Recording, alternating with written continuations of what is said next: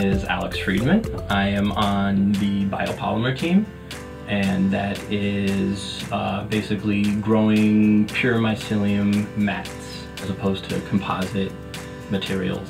So I've been here just over 2.5 years, and I first heard about Ecovative from a relative who actually works for the state. They let me know about it, and I kind of followed the company around for a couple of years, and I applied, and here I am. So I'm a lab technician, so I'm involved in supporting any and all research that goes on, data collection, documentation, also involved in scale-up processes. We're moving kind of away from lab scale into more of a production scale, so there's a lot of engineering requirements and product development requirements, so a little bit of everything involving our technology, moving that to the next platform.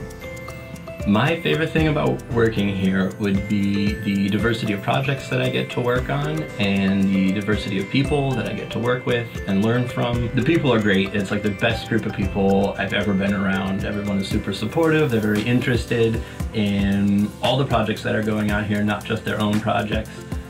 There's a great culture here, and in terms of the work, it's a little bit of everything that I love to do. There's biology, there's engineering, there are mycologists here, and engineers and microbiologists, and everyone brings a little bit of something to the table, and I feel like we all get to walk away with a greater understanding of what we're doing here.